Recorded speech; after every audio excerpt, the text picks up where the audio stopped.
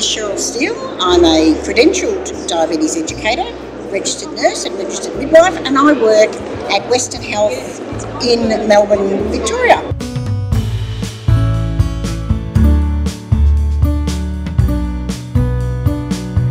Being credentialed for me means a commitment to ongoing professional development so that I can offer my patients the very best and latest in evidence-based care.